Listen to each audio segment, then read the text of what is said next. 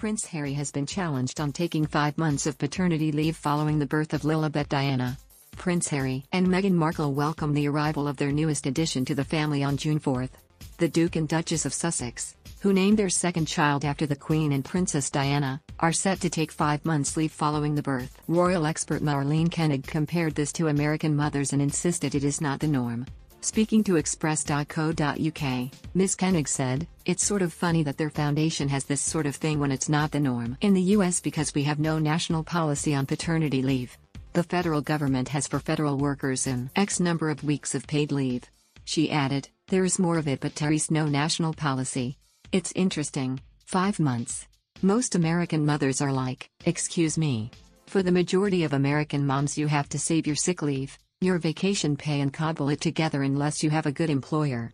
Royal biographer Omid Scobie told Good Morning America, "We're so used to seeing senior royals going back to work, but Harry and Meghan are leading by example. They offer up to 20 weeks parental leave at our chil. It'll be several months off work for the pair of them." Meghan and Harry have also been urged to return to the UK with Prince Harry for the Diana statue unveiling as it would be good for brand. The Mail on Sunday's diary editor Charlotte Griffiths explained that the Princess Diana statue unveiling is a missed opportunity for Meghan. Asked whether Meghan will ever return to the UK, Ms. Griffiths told Speaking to Palace Confidential on Mail, "When she finally does it will be such a big deal. It's almost not worth thinking about."